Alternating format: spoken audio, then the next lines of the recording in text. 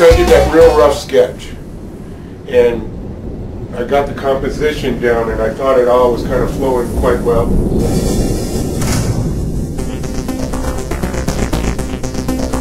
Got the position of the boat, got the water, got these fish, got the boat going in this direction, got the fish going there.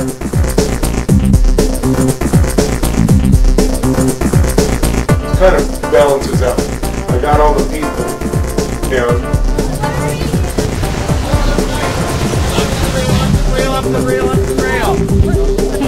That's a lot easier. If he wants to go...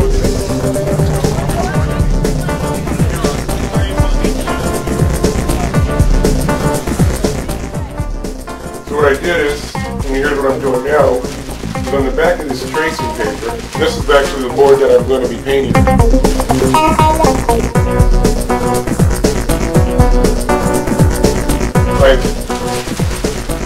Charcoal.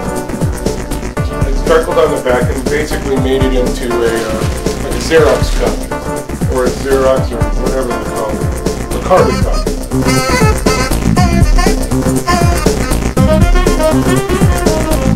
Basically made it into a carbon cup.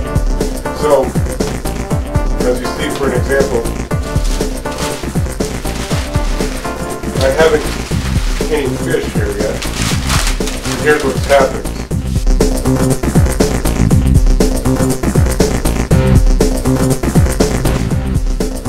If I was to draw on this line, on this outer edge of this albacore here, coming down, here's its Alright.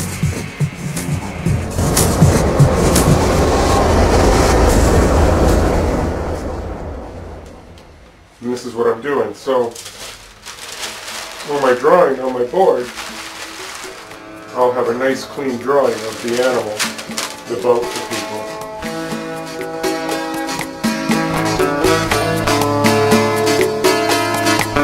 Everything that I draw, anything that I draw. So all these lines and scribbles that I do are just, what they do is they just help me the guidelines.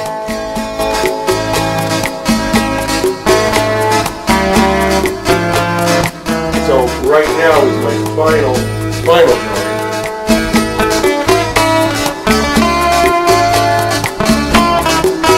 Then I go in here and I really find out this eye, these fins, this mouth. Try to put the fish into a position.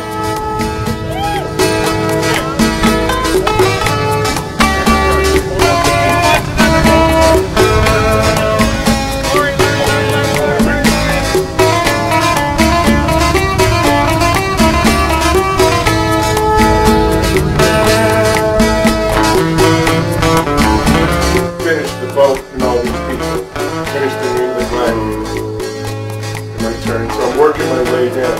When I finally get down here and put out where my name's going to be, I'll be able to peel this off, and then I'll have this nice clean drawing. You'll see what that is.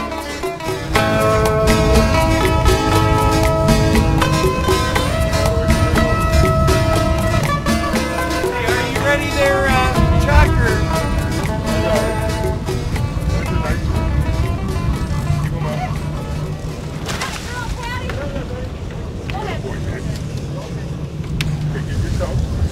Oh, got it. Thank you, Chuck. Where's this boy going? Oh, in the other tank. I'm going to put him right on the deck? I put him in the other bait tank. Oh, they're here. They're here. You ready for bait fish? Look at him free swim. Pull this right. Here you go, Chuck. Bait fish.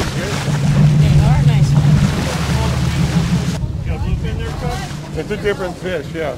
I don't, it's just, it's a funny one. It's like a big eye. Mine too. Take 2 inches, that takes 10 feet. Yeah, Pam hooked a different kind of fish. I'm going to have to go into here with this X-Acto knife and cut out all these lines. And I'll leave nothing but, the only thing showing on the board will be the sky. That way I'll be able to paint it,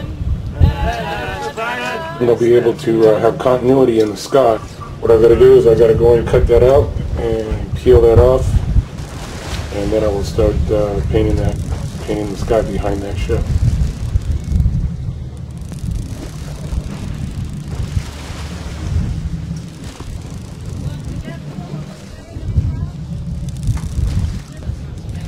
Pam's fish is making me nervous. And I've only done that twice, huh?